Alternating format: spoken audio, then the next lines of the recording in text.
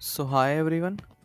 ByteDance after Omni Human 1 has now released another paper and a group of foundational models called as Goku for video generation. So the outputs of the models are looking quite realistic and it might be hitting out OpenAI Sora and Google VO2 big time. The best part about this particular foundational model group is they are not using DIT, that is diffusion transformers architecture. This time they are using flow based architecture, that is rectified flow transformer. So they have changed the architecture this time and the quality of the output is just out of this world. So here you can see some of the examples that the team has shared. As you can see here, the quality looks just amazing, HD. Apart from that, they have also shared the prompt that has been used, as you can see on hovering. Many examples have been shared, as you can see here. The quality of the model looks just amazing, and if you notice, most of the prompts are quite small: penguins roller skating, the wide angle view of a dramatic cliffside. This is a detailed one. A llama coding and typing on his laptop. This is just amazing. More landscape demos, as you can see here. The team has released a number of models, prompt from Chinese poetry, portrait video demos. This is also very important. So this can be used for creating Instagram avatars and influencers. So this is a very crucial importance. And apart from that, they have also released Goku Plus, a video ads foundation models. So these are creating marketing avatar from text, as you can see here. So we won't be talking much about Goku Plus for now, but these are all the examples that you can see. And this is the GitHub repo. As you can see here, they have mentioned all the benchmarks. We will be discussing this. So if you would be looking into the benchmark that I will be sharing also, the model weights are not shared, I think, for now. So it's just a paper that has been out, but I think still the model looks amazingly good, and we should be knowing about now jumping onto its technicalities. So we will be now discussing one of my posts. So first of all, let's start off with what is rectified flow transformer. So I think diffusion transformer, you might have an understanding by now that they uses diffusion process, that they add noise step by step and then they try to denoise the image or the video to generate the video.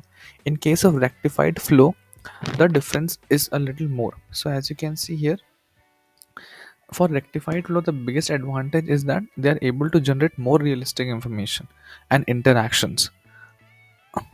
Rectified flow transform differ from DIT by aiming for more smoother and natural motion. So I will be telling you how this happens. This is achieved through a unique architecture that is based on rectified flow. So rectified flow is a concept in mathematics and machine learning that I will try to explain in easy terms here, as you can see here. So the advantage of rectified flow is that it provides improved theoretical properties, conceptual clarity, and faster convergence.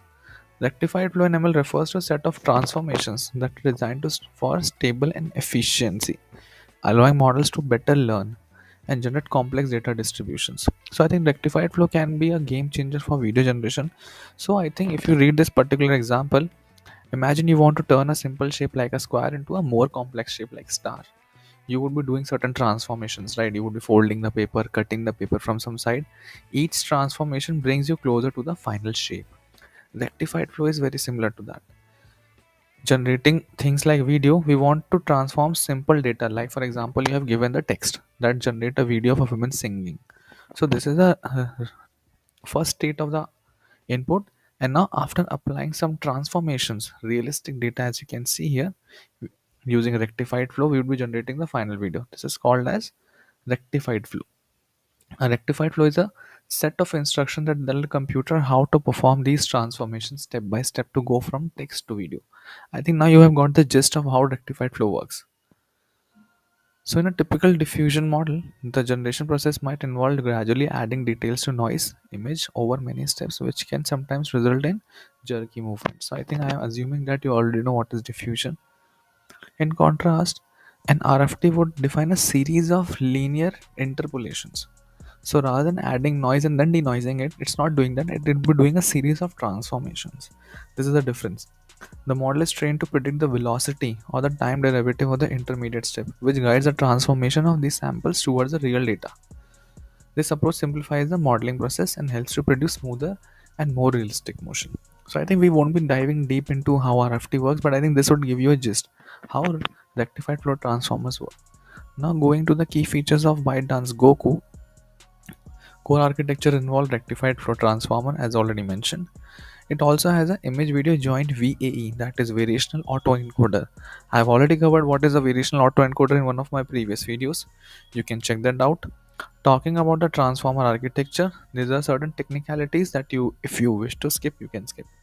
Which uses a full attention mechanism, rope positional embedding. I think right now rope is a very popular topic and a very popular style of embedding. Patch and pack and QK normalization. QK is basically the metrics of attention that if you might be doing QKV. Training and optimization, multi-stage training. I think very similar to Omni human one that I have discussed a couple of days back. That also involve multi-stage training. So first of all, you are training with text to image, then you're training with a combination of image to video, then you're combining everything together. So you're not training all the different variety of data set all together. You're training the model with all the different variety of data set at different stages, right? So first you're training with text to image, then text to video, then image to video, and then finally merging all of them together. Infrastructure and scalability, sequence parallelism, full sharded data parallelism, activation checkpoint. So these are the things that I'm trying to skip for now because these are highly technical and you might get confused, but if you wish to read, you can read it here. And just pause for a moment on this particular point. Talking about the data that has been used, it uses 160 million image text pairs and 36 million video text pairs. This is huge. And the sources included Panda 70M, intern video, Lion, and proprietary datasets. They have also used a data filtering layer. We have filtered out certain datasets like retains visually rich and photorealistic clips. OCR, any video which has excessive text has been removed. Motion filtering ensures balanced motion dynamics. Captioning, data balancing. So these are the certain things that they have applied after taking the dataset. And talking about the performance benchmark, I'll be sharing that in the next section. Talking about key advantages of the architecture that Goku uses, it has a unified framework. So you can generate videos, you can generate images. The input can be text or image using just one architecture. So you don't require different architectures for different generations. Quite efficient, scalable, and the quality of the output is high. Now here is a benchmark that I have been discussing. So these are some of the common models that they have used, which included Open Sora, Gen 3 from Runway, Pika is coming here, Kling, Luma, Hunyon Video is one of the best open source video generation models. And if you look into the scoring, the overall score of Goku is the highest till now. So it is the best video generation model that has been released so far. So these numbers are quite good, and you can have a look on the table and understand how Goku is outperforming most of the models because the overall rating of the model is the highest compared to all the other models. How to use the model? So the model is now not released as already mentioned, so you can see some of the examples on GitHub, but I think soon it should be released and you would be able to enjoy ByteDance Goku. I hope this was useful for you and you try reading the paper for Goku AI by ByteDance. Thank you.